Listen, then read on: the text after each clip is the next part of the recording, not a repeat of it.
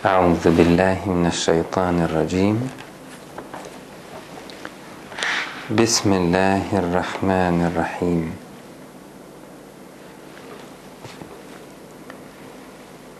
قال علمها عند ربي في كتاب لا يضل ربي ولا ينسى الذي جعل لكم الأرض مهدا وسلك لكم فيها سبلا وأنزل من السماء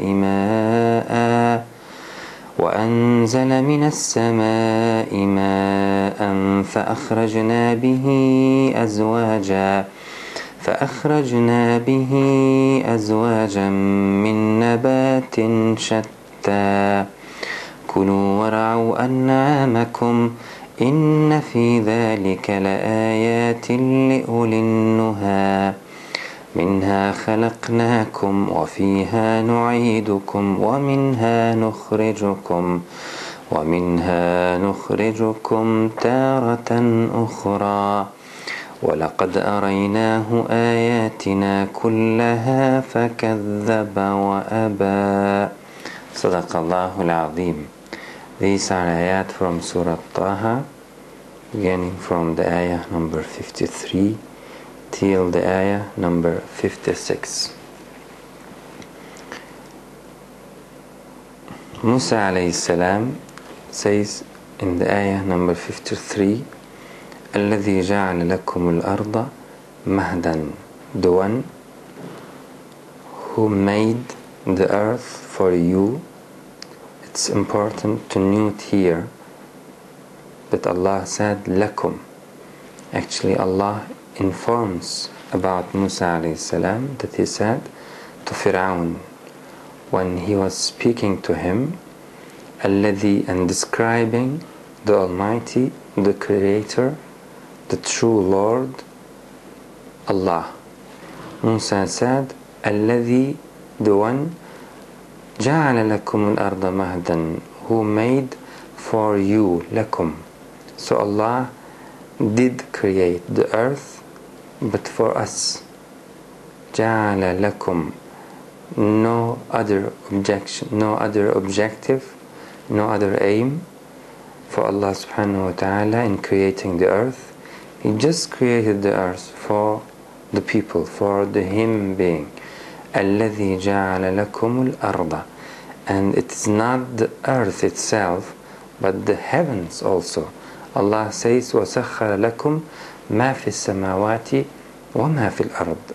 And He has created the earth and the heavens and whatever between them. So the heavens and the earth created by Allah subhanahu wa ta'ala for the human being.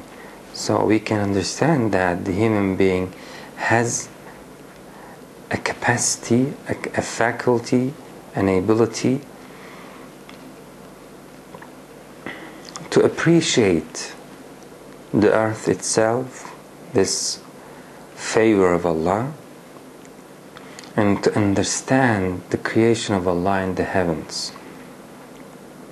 If Allah created them for us, then He had created us suitable for the earth and for the heavens, to realize them, to understand them, to use their benefit and whatsoever.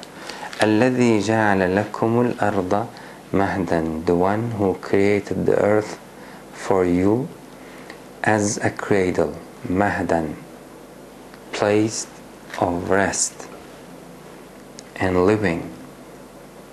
Then Musa alayhi salam said, وَسَلَكَ لَكُمْ فِيهَا سُبُلًا, and He opened for you therein, in the earth, subulan, ways, roads, in order to travel, to move from one place to another.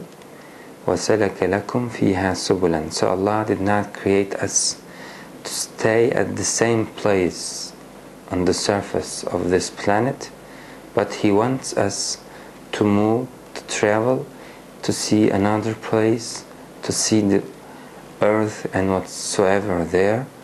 وَسَلَكَ لَكُمْ فِيهَا سُبُلًا, and He encouraged us to do that, to do so. Because Allah says, as we said in the previous lecture, that if you travel in the land, then you will be able to understand more. You will increase your understanding. أَوَلَمْ يَسِيرُوا فِي الْأَرْضِ فَتَكُونَ لَهُمْ قُلُوبٌ يَعْقِلُونَ بِهَا. Why not? Why do not they travel in the land? If they travel, so then they will have قُلُوبٌ يَعْقِلُونَ بِهَا, heart which reasons, قُلُوبٌ يَعْقِلُونَ بِهَا, أَوْ آذَانٌ يَسْمَعُونَ بِهَا, and ears which hear. فإنها لا فتكون لهم قلوب يعقلون بها أو آذان يسمعون بها فإنها لا تعمى الأبصار ولكن تعمى القلوب التي في الصدور. Allah says, it's not the eyes that blind, but the hearts blind. So if you stay at the same place, then after a while your heart will blind. You will not be able to understand and realize the difference. At the same place, with the same people, among the same society, you will lose your ability to see the difference. You will accept everything as truth in that place. So Allah encouraged you to travel in the land. As a matter of fact, He created the earth suitable, and He prepared the surface of this planet for you in order to travel. وَسَلَكَ لَكُمْ فِيهَا سُبُلًا. Subul means ways. وَالَّذِينَ جَاهَدُوا فِينَا لَنَهْدِيَنَّهُمْ سُبُلَنَا. Those who strive for us in order to understand the truth, to reach the truth. Those who strive for the truth, Allah says for us, لَنَهْدِيَنَّهُمْ سُبُلَنَا. Indeed, certainly we shall guide them to our subulana, ways. The same word at that ayah. So Allah opened many ways on this planet, on the land. وَسَلَكَ لَكُمْ فِيهَا سُبُلًا. And Musa alayhi salam is the one who turns these favors, these blessings into a question. Who made these for you? I'm talking about Him. I'm talking about the one who created this beautiful planet and opened these ways on this planet for you. If you reason, you will quickly understand. It's inevitable that the Created made them for you. You just reason, you just use your mind and see the reality. And else, what else? Musa alayhi salam said, وَأَنزَلَ مِنَ السَّمَاءِ مَاءً. And He is the one who sent down water from the sky. He is the one who sends down water from the sky, the rain. وَأَنزَلَ مِنَ السَّمَاءِ مَاءً. So if you see this rain, and if you understand how it is beautiful for your life, how it is very important in your life, and how its nature, it's appropriate for your health and for the land, for the earth, you will understand that. You will ask the same question: why everything is serving me here? Why everything is serving me here? Why Allah sending water other than anything else? He may send many harmful things instead of the water from the sky. Why He sends the water exactly? وَأَنزَلَ مِنَ السَّمَاءِ ma'an, and the water which you can drink it, it's pure, comes down from the sky. Who sends this water? If you reason, the answer is clear, and we are talking about that one, that powerful one who sends the water from the sky. Musa alayhi salam talking about important ingredient, important things on this place, on this world, and everyone who lives in this world knows them very well and knows how they are inevitable in our life, how they are absolutely important in our life. Musa alayhi salam talking about them and asking, who made them? I'm talking about that one who made them. If there is anyone who claims that he did made the day and the night and this planet and opened way on the surface of this planet and sending water from the sky, then let him come forth and let him speak and say, I am the one who made them. So there is no one among us. We are all creatures created by the one who created everything.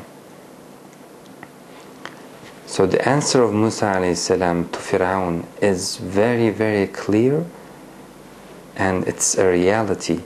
وَأَنزَلَ مِنَ السَّمَاءِ مَاءً. At this point, Allah subhanahu wa ta'ala turns the statement for himself and speaks by himself. Allah says, فَأَخْرَجْنَا بِهِ أَزْوَاجًا مِنْ نَبَاتٍ شَتَّى. Maybe Musa alayhi salam said his statement till this point. He said, الَّذِي جَعَلَ لَكُمُ الْأَرْضَ مَهْدًا.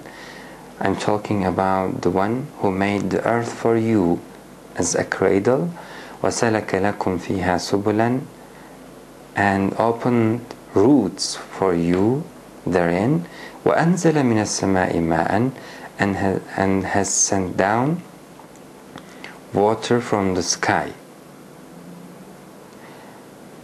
Musa alayhi salam, this is the end of the statement of Musa alayhi salam.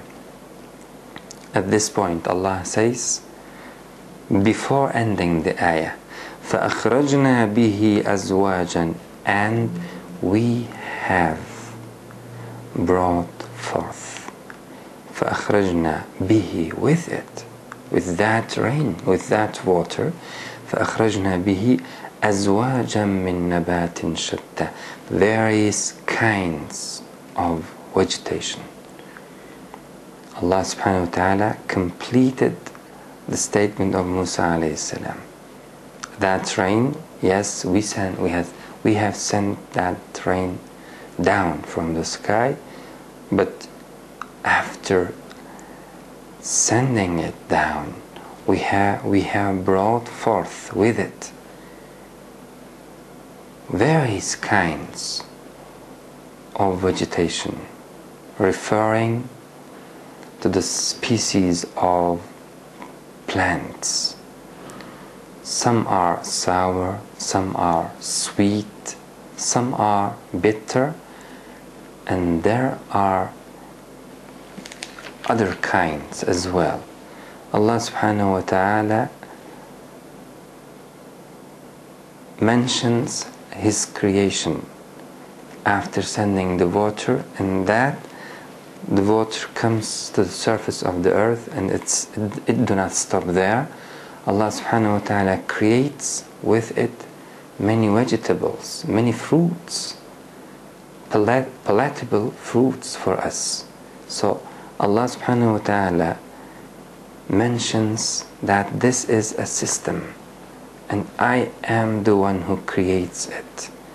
It's not just the water comes down from the sky, and after it I am doing many things for you, creating many things for you. فأخرجنا به أزواجا من نبات شتى. If someone asks you why in this ayah Allah at the beginning talks about himself that He is the one who has made the earth as a cradle for you and open ways for you and has sent down water from the sky, then says فَأَخْرَجْنَا بِهِ, and we have, why talk? It's clear in the ayah and you see the difference, you understand it. Then Musa alayhi, this is the end of the word of Musa alayhi salam. Then Allah subhanahu wa ta'ala completes the statement by himself. فَأَخْرَجْنَا بِهِ أَزْوَاجًا مِّن نَبَاتٍ شَتَّى. Then, after sending the water, أَخْرَجْنَا, we have brought forth, bihi, with it, أَزْوَاجًا, various kinds of vegetation, مِّن نَبَاتٍ شَتَّى. And look at the ayah 54. You will understand that now Allah is speaking. He says, كُلُوا وَرَعُوا أَنْعَامَكُمْ. Eat them. So Musa alayhi salam, the statement of Musa alayhi salam has already ended in the ayah number 53. The end of the ayah number 53 is the statement of Allah. He speaks about himself. Before that he was narrating from Musa alayhi salam. He was relating from Musa alayhi salam. Now he is talking by himself. فَأَخْرَجْنَا بِهِ أَزْوَاجًا مِّن نَبَاتٍ شَتَّى. Indeed we have brought forth with it various kinds of vegetation, مِّن نَبَاتٍ شَتَّى. And you are eating them. You are eating them every morning, every afternoon, and every evening. You are consuming the fruits of Allah, the vegetation of Allah, many different tastes, different kinds created by Allah. You are eating them. Kulu, Allah says, eat them. These are for you. Kulu, not yourself, and you can pasture your cattle. Kulu wara'u an'amakum, and pasture your cattle. Let them eat also. Kulu wara'u an'amakum. This is for you. These are for you. So look at this system. Look where you live and see the mercy of Allah over you, and see His compassion over you, and how He guides you, how He provides and sustains for you. Kulu wara'u an'amakum. If you neglect all these realities, which are very important in your life, you cannot live without them. You cannot live without the rain. You cannot live without this planet, without the dust, and without the fruits which Allah subhanahu wa ta'ala brings forth. You cannot live without them. How can you deny them? How can you abstain from asking that question? Who made them for you? Musa alayhi salam and Allah mentioning these blessings, these favors, these important things in our life, in order to make us understand that Allah is the one who created them for us. Or name Him how you desire, how you love. Say the most merciful one who created everything, or say the Creator, or say the powerful one who has all the power. Name him how you will, how you desire, but do not neglect him. Do not overlook his power and his favor upon you. Kulu wara'u an'amakum, and give thanks to him. Be grateful to him. Kulu, eat. Wara'u an'amakum. Now we move to the ayah number 54. Allah says, Kulu, eat, wara'u, and pasture your cattle. Kulu wara'u an'amakum. Look at the end of the ayah number 54. Inna fi dhalika la'ayatin li'uli nuha. Verily, in this, or in these, la'ayatin, there are ayat, not single ayah. Ayah means proof, sign, evidence. Ayat means proof, signs, evidences. Allah says, Inna fi dhalik, in this or in these, there are many ayat, not just a single ayah, not just a single evidence, many evidences. But for whom? لِأُولِي النُّهَى, for those who use their mind, who are open-minded, who are looking for the truth, who are ready to accept the truth as soon as he understands it. Uli nuha, it means that who possess a correct and upright intelligence and use them. If someone do not have that intelligence and he is mad, he is out of this life, as if Allah didn't create him. He is not responsible for anything because he is a mad man. He do not realize the truth. He cannot compare the beautiful from the wrong, the truth from the false. We are not talking about them. We are talking about those who have a mind. And everyone in this life has a mind. We are not talking about the mad. So, but ulun nuha, they are different. They are those who use that mind, who reason. When they reason, when they use their mind, when they use their intelligence, Allah opens them the truth widely. Allah puts before you a simple truth. For example, 2 and 2 is 4.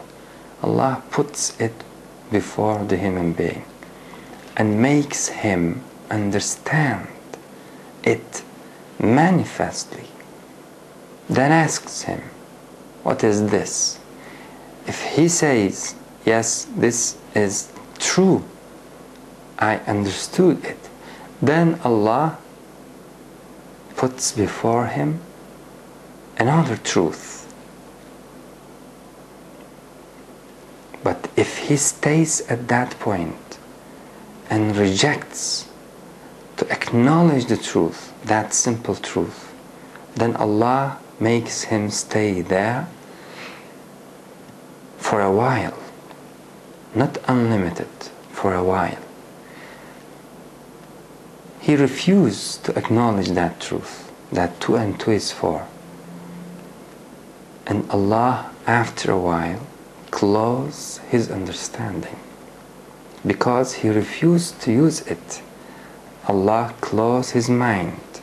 Because he refused to use it in correct way. Although he was convinced thereof, he didn't acknowledge. So, ulun nuha, when they acknowledge the truth, Allah gives them more evidence, more ayat. And then they understand and realize and acknowledge righteous people, then Allah gives them more. إِن تَتَّقُوا اللَّهَ يَجْعَلْ لَكُمْ فُرْقَانًا. If you observe your duty to Allah, if you use your faculties in correct way, then Allah will increase your understanding. وَمَنْ يُؤْمِنْ بِاللَّهِ يَهْدِ قَلْبَهُ. Whoever acknowledge the oneness of the Creator, الإيمان بالله, believing in Him, and it is the most manifest reality in this life, then Allah says, يَهْدِ قَلْبَهُ. Allah will guide him, will lead him to the truth. This is the first step, the most simple truth, the most clear truth in this life, that there should be a Creator for this life. So if the man insists not to accept that truth and not to use his mind and stay there, then after a while Allah subhanahu wa ta'ala takes that faculties back from him. ختم الله على قلوبهم وعلى. You see in ayat Quran, Allah says Allah had put seal upon their hearts and their eyes. ختم الله على قلوبهم وعلى سمعهم وعلى أبصارهم غشاوة. Why? Because they denied their eyes, their ears. They rejected to use their heart, their mind. Allah warned them for a while, warned them to use them, but they refused, and after a while, a limited time equally given for every human being, then Allah took them back, took them back. But we are talking now about the people who are righteous and who are truthful. When they understand something, when Allah makes them understand something, they openly acknowledge it and try to understand, try to realize it, and Allah increase their mind. So they are ulun nuha, and there are ayat, evidences, signs. In these, Allah says, there are many ayat, but for those who are ulun nuha, who will try to understand them, who will make his research to see the wisdom behind all these favors of Allah and how Allah rules them, how Allah creates them, then he will understand that there is a very, very powerful hand, and it is the hand of the Almighty which is inevitable behind all these creation. إِنَّ فِي ذَلِكَ لَآيَاتٍ لِأُولِي النُّهَى. So you see that Allah Himself talking here, not Musa alayhi salam.